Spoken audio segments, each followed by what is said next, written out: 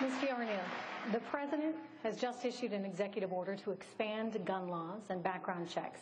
Now, none of you on stage agree with this, but recent polls show the majority of Americans are in favor of universal background checks. Not in this room. It's the poll data.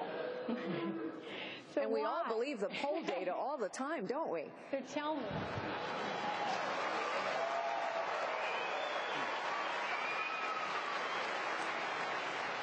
Why, in your view, is the President's proposal a problem?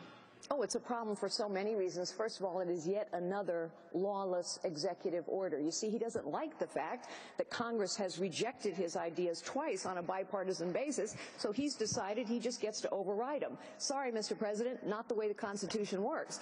Secondly,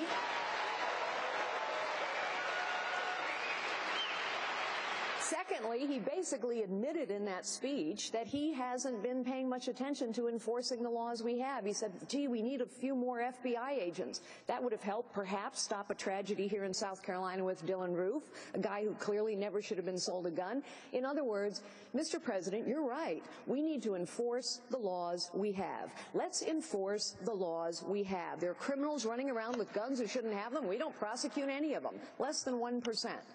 But I want to go back to the technology issue for a moment, if I may, as well, because in this regard, I disagree with Senator Santorum. Look, I come from the technology industry, and I can tell you there is one thing that bureaucracies don't know how to do. They do not know how to innovate. We have come 7 generations of technology since 2011. We have bureaucracies that are incapable of bringing in that innovation. So yes, there's some very specific things that we should ask the private sector to help us with, including making sure we have the latest and greatest in algorithms to search through all these databases so that we find terrorists before they attack us, not after it's too late. And finally, we need a president who understands technology in the Oval Office. Mrs. Clinton, actually you can a server with a towel.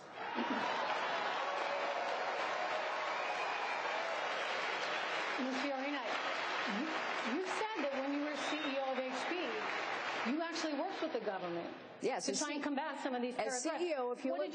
As CEO of Hewlett-Packard, I was asked very specifically for some very real help. The help I was asked to provide, this is now public information, so I'm not revealing something that once was classified. We had a very large shipment of equipment, software and hardware, headed to a retail outlet. And I was called by the head of the NSA, who had an urgent need for that capability to begin laying out a program to track terrorists. We turned that truck around on a highway, and it was escorted to the headquarters of NSA. In World War II, our government went to the private sector and said, help us do things that we cannot do. The private sector has capabilities that the government does not have. There are some legal authorities that are required. The Sony attack could have been detected and repelled had legal authorities been passed in Congress allowing private networks and public networks to work together. Those legal authorities have not yet been passed. Yes, I was asked to help. I know the technology industry. They will help again, but they must be asked by a president who understands what they have. Ms. Fiorina.